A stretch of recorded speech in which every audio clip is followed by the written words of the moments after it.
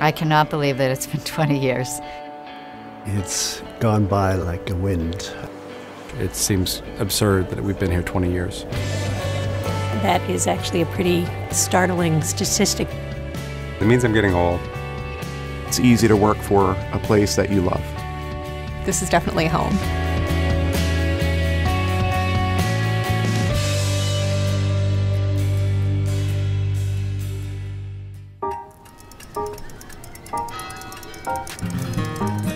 This is a place where I can live a life of the mind, but still be deeply connected to my students. Working at Georgetown gives me as much nourishment as I feel that I give Georgetown. I've loved working with the law students who are going to go out and do public interest work. It's really inspiring for me to see. I've been focused on this issue of peace in Colombia now for over 35 years.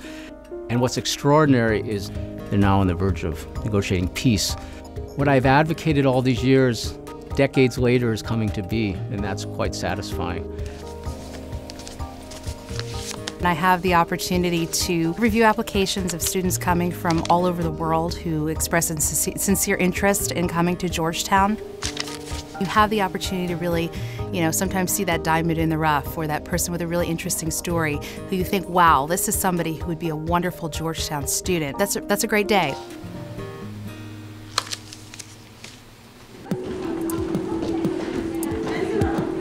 There are questions that I want to answer about the world out there.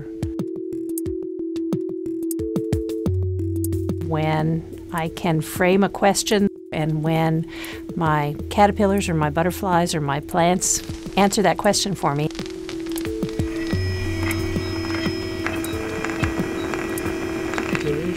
And many experiments are new, so we are like a treasure hunter in a treasure pit.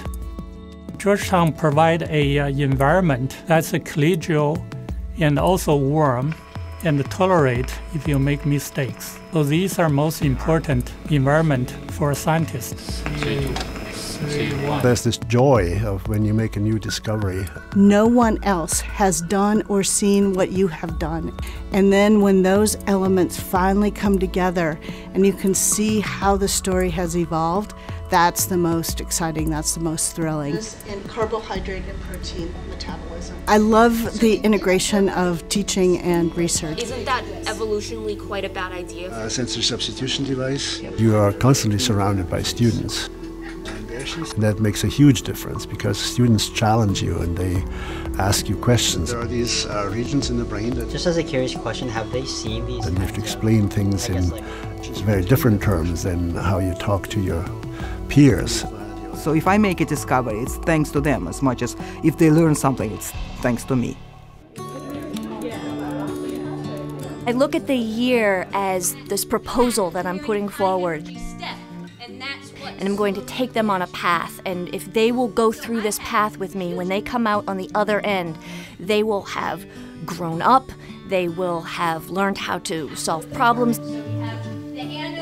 I feel so fortunate to have such great students at Georgetown and to be able to engage them in serious, important, intellectual, but also just conversations about life.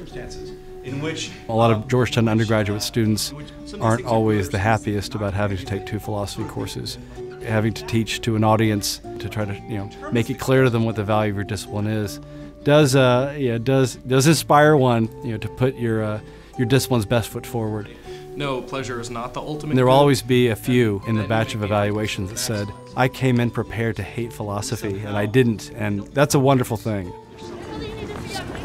I want them to think about plants not just as a green backdrop to their regular lives, but as the organisms that provide all of the food and all of the oxygen on the planet.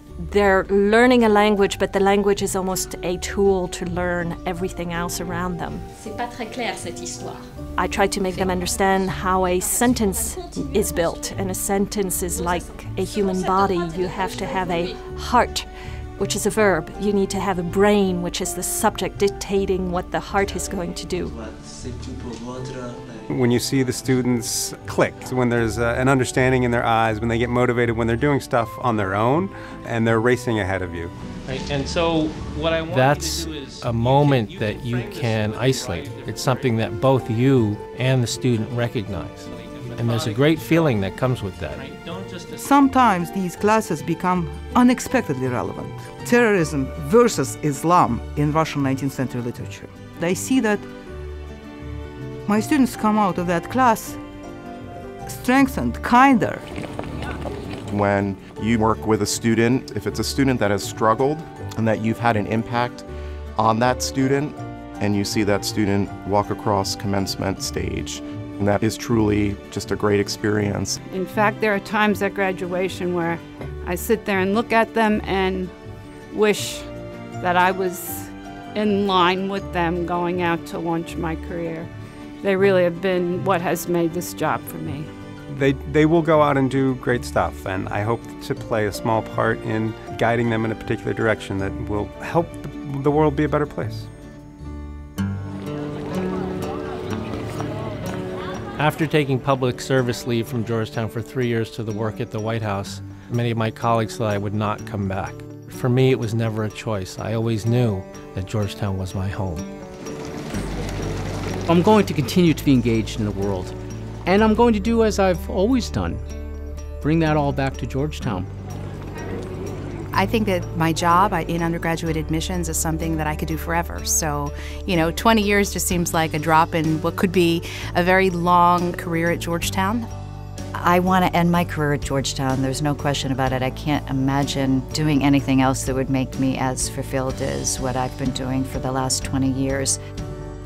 When you have been at Georgetown for 20 years and participated and grown, it's very hard to see your life without Georgetown.